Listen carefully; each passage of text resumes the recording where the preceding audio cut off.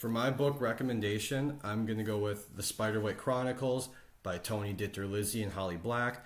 The version I'm holding right now is the Complete Fantastical Edition, which puts all 5 books in the series into one. But if you could find them on their own separate, the Field Guide, The Seeing Stone, Lucinda's Secret, The Ironwood Tree, and The Wrath of Malgrath, I highly recommend those too, whatever works.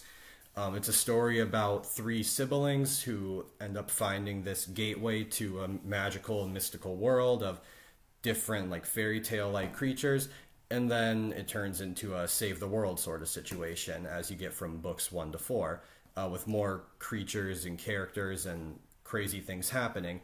One of the main reasons that I was drawn to this when I was in elementary school was because of the drawings. I had a couple. Like, there's the ones that are in the book, like in the book normally, just during random pages that look really good. But then, the part that always stuck with me, even years later when I haven't read this for a while, is at the end, they show every, kind of like every creature that they discuss, but then they show multiple drawings and different ideas. This is for the character Malgrath, who is the main villain.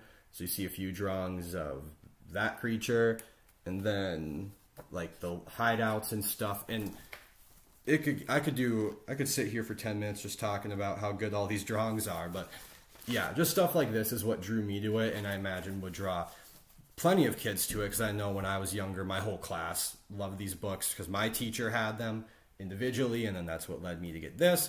So I highly recommend the Spiderwick Chronicles for elementary kids, middle school kids, or anyone.